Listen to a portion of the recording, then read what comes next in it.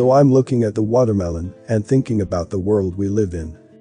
It's one of those small happy watermelons all around and conveniently small. It is on sale.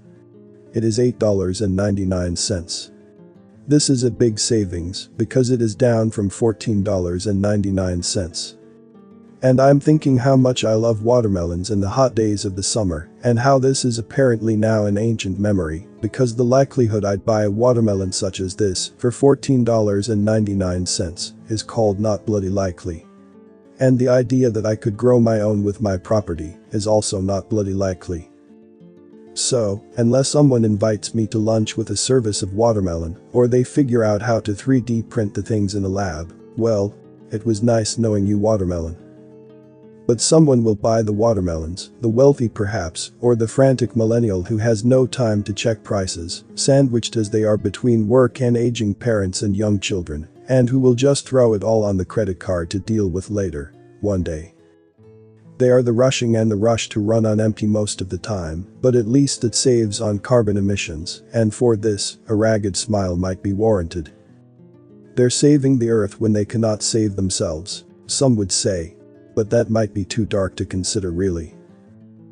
Maybe the watermelons will grow shriveled and moldy and be fed to the pigs if there are any pig farms left, or perhaps the insects in the insect farm, or plowed into landfill, and the cycle of life will go on, and the poor and the desperate will eventually stop buying watermelon-flavored jelly beans because they don't remember what a watermelon is and why risk their pittance on the taste of unknown things.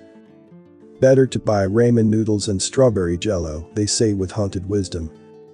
New wisdom plucked from the ether without history or culture, now forming its own banal catchphrases under the new normal. We used to say, a penny saved is a penny earned. What good is that to them now? They who do not even know the meaning of the word save. Or even what a penny is for that matter. How could they understand the word save? Indebted before they even began. But I digress. The important thing is, watermelon are not worth $8.99, and that is that. The really important thing, however, is that it is time to be honest. It has been easier to lie to ourselves that those in power are looking out for us. Before I continue the video, please give a like if you learned something. Also, don't forget to subscribe and click the notification bell so you won't miss any update.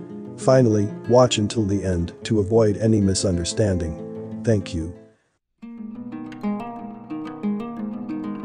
Those in power have essentially seized our funds and in return offered us watermelons at a staggering $14.99 each.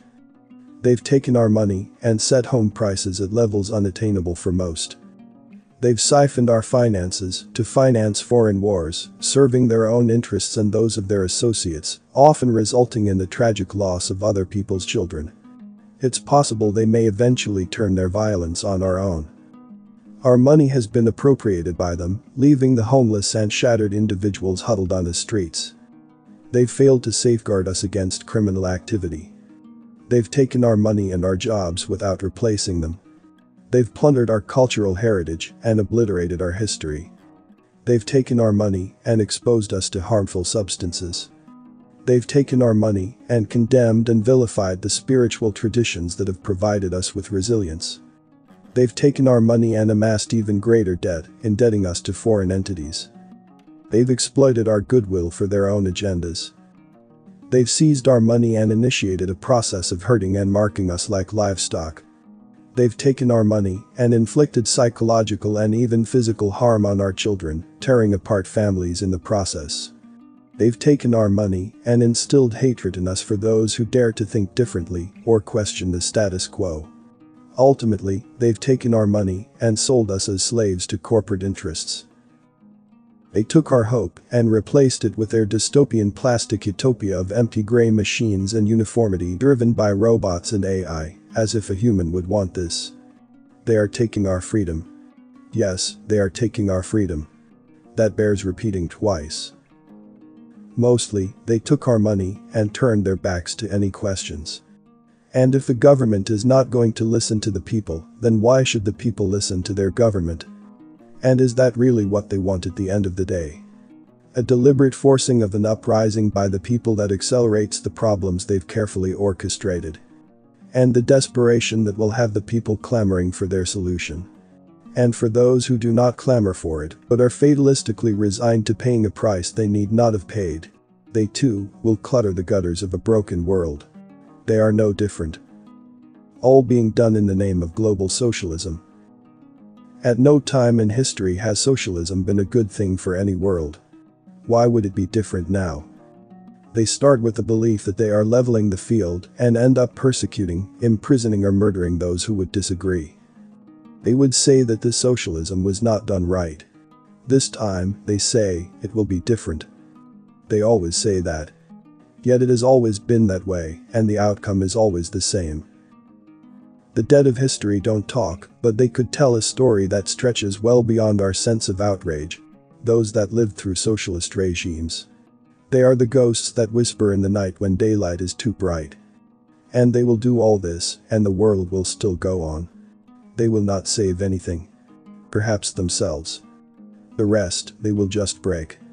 And even if the world with humans should die tomorrow for whatever reason, was this the way to treat each other at the end of it all? And now the question becomes, just how far are they willing to go? And how far are we willing to go to protect what makes us human? They don't even know that they don't know. I think it was Chomsky. Now, it's time for me to hear from you. What are your thoughts on this video? If you found it interesting or informative, please consider giving it a thumbs up and sharing it with your friends and family. Remember, the more people know about these important topics, the better. Before we wrap up, I want to extend a huge thank you to all the individuals who dedicated their time and energy to research and gather the information presented in this video. Their efforts are truly commendable and have helped shed light on important topics that affect us all. Make sure to hit the subscribe button and turn on notifications to be notified when the next video is uploaded. Thanks for watching, and I'll see you in the next one.